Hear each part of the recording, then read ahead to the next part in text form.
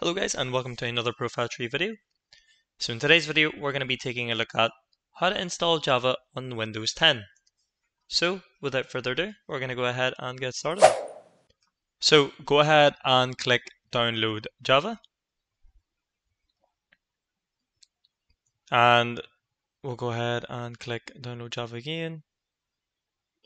Now just double check that you are going to go for the right one. So this computer itself is for the 64-bit Java for Windows. So as you can see, now there are other versions as well, so just be sure that you're looking at the right one.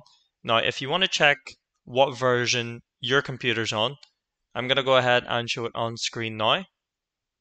So if you type here to search on your bottom left, so I am running Windows 10, and click System Information, you're able to see then that my computer is at 64-bit. Now, if you are running, say, a 32-bit version, there's an area here where it says not the right operating system, so see all Java 8 downloads for desktop users. So we'll open that up, we can check the different ones. So there's a couple of ones there.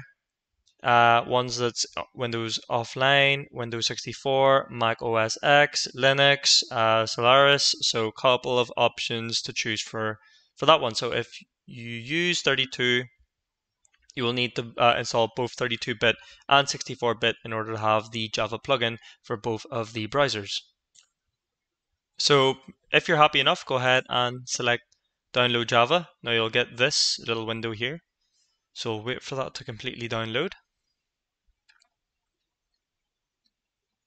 And all you need to do is just click on that.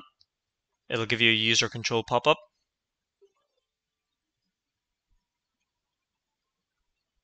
So you wouldn't have seen it on my screen there, but it will bring up the welcome setup, which I'll show you now. So pretty much just go through the stages and go ahead and install, and just wait for it to completely download. So it just takes a little minute or two. So I was going to skip forward, but it looks like it's going to finish up.